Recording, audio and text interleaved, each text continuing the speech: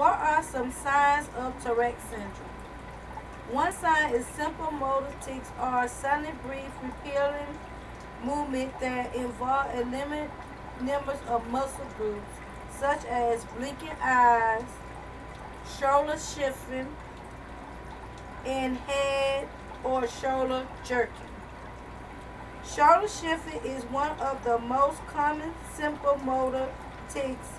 Others include blinking eyes, nose twitching, head twitching, and lip biting.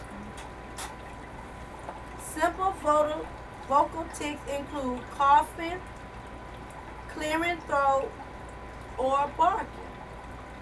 Another sign of complex tics considered a syndrome of movement performed in the same way.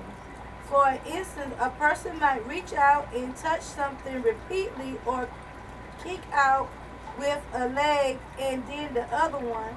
And more example is punching, touching objects, kicking, and twitching. Complex motor tic also includes self-hitting and self-biting.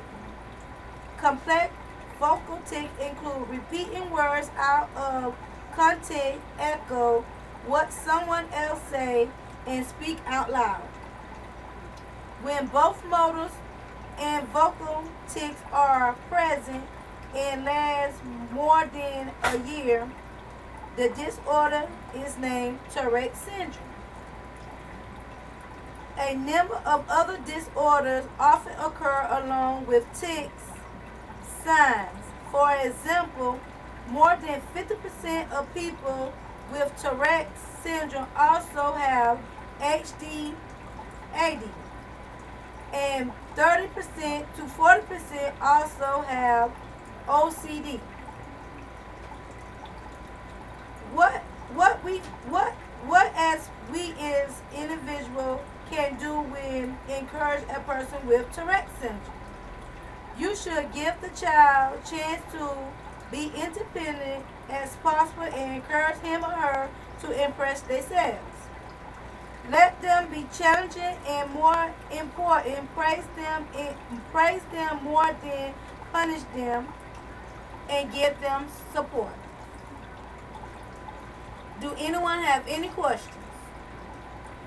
If not, just remember Tourette syndrome, sometimes it could be painful and sometimes it won't, depending on how bad it is.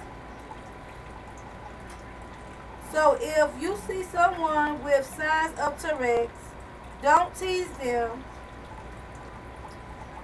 They are not contagious. You cannot catch it. Just show them some love.